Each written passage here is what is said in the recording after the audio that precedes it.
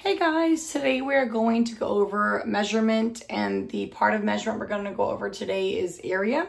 A lot of times when I hear the word area, my first thought is an area rug, which is a giant carpet or rug that takes up a part of the floor. Area, if you want to think of the word area, if you were a bird and you were looking down at your house, area is the amount of space your house takes up on the ground. So today, as we're looking at area, I want you to know we're going to go over the amount of square units inside of a flat figure.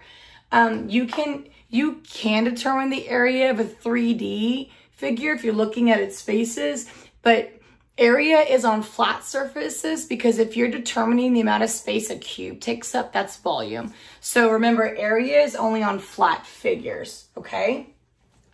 What things you need to know when we're going over area are square units, ways to solve. You can count, which we'll start by counting, but eventually you're going to have to multiply it. And then something we're going to go over today in area is called composites, which is a new word for you. Composite figures are figures that don't look normal, but they exist. And we'll go over that in just a bit. So to determine area, the simplest way to do it is by counting the squares that are given to you in a figure. So when I look at this yellow rectangle, right now it doesn't have any squares inside of it. But when I lift this, I've already colored the squares it took up, the amount of space it took up, okay? And the simplest way to determine the area of this would be counting these squares. So let's just start by counting. As I count, I'm going to mark them out so that I don't double count anything. 1, 2, 3, 4, 5, 6. So the top row has 6. 7, 8, 9, 10, 11, 12. The next row had another 6, which gives me 12. 13, 14, 15, 16, 17, 18. Another 6. And then my final sixth one. 19, 20, 21, 22, 23, 24. So in all, this figure is 24 square units. If you don't put the word square and you're just putting units, then it is unknown what you're determining. As soon as you put the word square, then we know you're finding the area. So the word square is very, very necessary. So it is simple to find the area of this figure whenever you are counting squares. But if you did not have these squares to count, and I told you that the top row is 6 units, it would just be units, 6 units, and the going this way up and down is 4 units, then a way you would determine that is by multiplying, because you have 6, 6, 6, 6. You have 6 4 times, and 6 times 4 equals 24. But remember, since we're talking about area, you must write 24 square units. This might look very familiar to you from multiplication because it looks just like an array. So it's how many are in each row. So in each row, you have 6 units, and there's 4 rows in all. So 6 times 4 is 24. So let's try the area of this figure without any square units. So let's just say this was 3 inches. And let's say this is 7 inches. So that means I have 3, 3, 3, 3, 3, 3, 7 times, okay? So if I have 3 7 times, I'm repeatedly adding 3. And that means 3 times 7, which equals 21. But to show that I'm finding the area, I must include square inches. So area looks a lot like an array. Super, super, super close. How much space is it taking up? Okay. So when you look at your state assessment, sometimes the area questions are given to you like this, where all you really could do if you wanted to was continue drawing your squares out and then counting them up, which is the simplest way to do it. But sometimes they give it to you just like this. Just look at this top one right here. It's just a word problem. There's no picture. Nothing. There's nothing there to help you. And when there's nothing there to help you, you will have to do it this way. So I'm going to read this problem to you, and we're going to solve it without using squares. Now remember, squares is an array. So if you can draw the numbers for the array, you'll be able to multiply it, okay? Okay, so I'm gonna try to show this to you and read it to you, okay? Okay, Dante counted the square tiles on a rectangular floor at his school. Each tile had an area of 1 square foot. On the floor, there were 9 rows of tiles and 36 tiles in each row. What is the area of the floor in square feet? Okay, so at his gym, there are 9 rows of tiles, just like this. Here's a row, here's a row, here's a row. There are 9 rows of tiles at his school.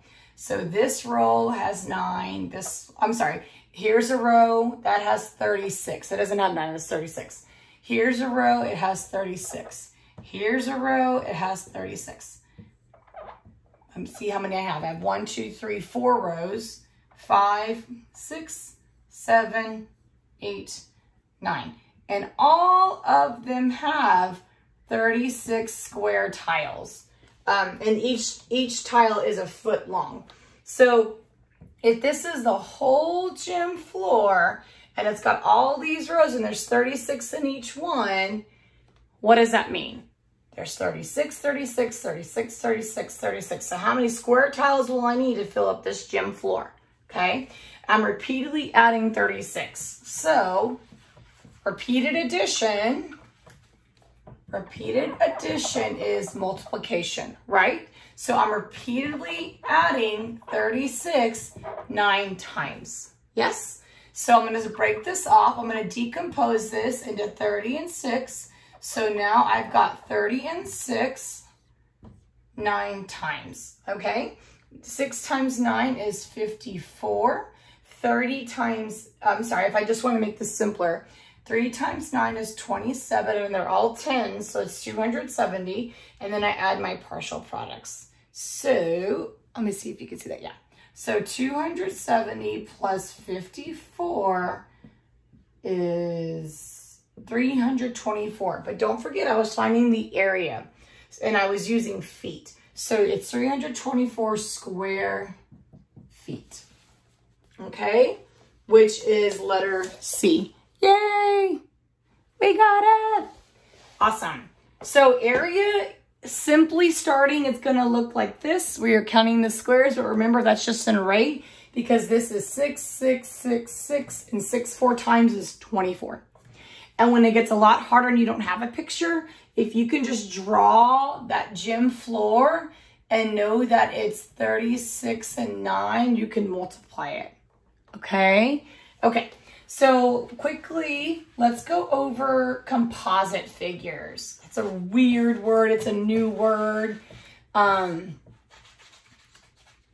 it's a lot simpler than you think. Okay, so let's just look, I'm gonna take away this one. That way we don't get too confused, okay? So sometimes if you're a bird and you're flying over a house, it's usually not a perfect square or rectangle. In fact, it's usually a bunch of, looks like squares and rectangles put together like a puzzle. So I created this composite figure, which means I can slice it into other figures to determine the area. There are a couple of ways you can slice this. I'm going to take a ribbon and show you how you could slice it if you wanted to make it easier to look at. I think our brains like seeing squares and rectangles because determining the measurements for those things are a lot simpler. So one way you could chop this is go this way. So if I go this way, I've now given myself a little rectangle and kind of like this fat rectangle down here. If I found the area of this and I found the area of this, I could put them together to find the overall area. Or if I don't want to chop it this way, I can chop it this way. I'm trying to get my big hand out of the way. I can chop it this way. So now I've given myself a tall rectangle and kind of like this short stubby one over here. So if I determine the area of the tall one and then determine the area of the smaller one, I could put them together to get the overall area. So what I'm going to do for today's is I'm actually going to chop the top off and determine the area. Now, when you are given composite figures right now, you will be given a grid, just like that. Oh, they kind of look alike, huh? So it is a lot easier for now because the drawing will be given to you. So you could easily just finish drawing that out if you wanted to. So to determine the area of this one, I've already chopped it this way in color behind it. See that? One more time. I made this pink and this one purple. So really what I've done is I've chopped it this way. You see? Now, the area of this one is 2 because I can see it's going 1, 2, I'm sorry, not the area. The length of the top line is 2 because it's taking up 2 squares right here. So from here to here is 2. And from here to here to here to block off the rest of this part is 3. So it's 1, 2, 3. So this is 2 3 times.